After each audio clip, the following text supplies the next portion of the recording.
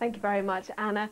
We've got another little cloud across the United Kingdom once again today. You can see on the satellite picture here, the United Kingdom swathed underneath that cloud. But we are hopeful that over the next couple of days we'll start to see the cloud tending to break up. So a little bit more brightness around, but overnight that gives us a problem with frost. So we are going to see some patchy frost over the next few nights, but quite how extensive it will be will depend on that cloud coverage, which could be quite temperamental. But what we can say this afternoon is brightness will be hard to find, and we'll see some patchy rain moving through Scotland in towards northern England and also parts of Wales by the end of the afternoon.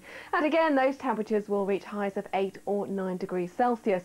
Overnight tonight, we'll pick up on the cloud and rain. It sinks in towards England and also Wales. So here, temperatures should stay above freezing, I think at a minimum, say 2 or 3 degrees. Meanwhile, there'll be a local frost for Northern Ireland as skies start to clear, with a more extensive frost for Scotland. Temperatures here could get down to -3 or -4 degrees. So although it will be frosty to start the day tomorrow across Scotland, it's going to be very different indeed, because here we will see some sunshine, a fine day to come for Scotland and also for Northern Ireland. Not such quite good prospects for England and Wales though, because we'll still have the cloud here with the occasional outbreak of rain and also drizzle.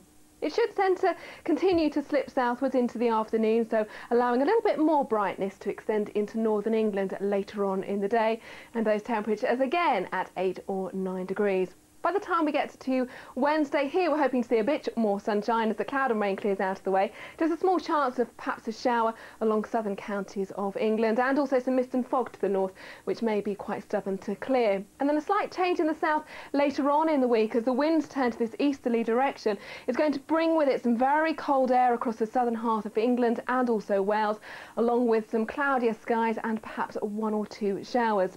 To the north of that, very little change in that it'll be a frosty start to the day with some isolated mist and fog patches, but once they clear it should be fine and dry, and we'll see temperatures ranging from around about 7 degrees in the north to 8 or 9 degrees in the south, but obviously feeling colder with that brisk easterly wind. By the time we get to Friday, the whole of the United Kingdom looks like being fine and dry once we've lost that early morning mist and fog, with a top temperature of 8 degrees. Anna?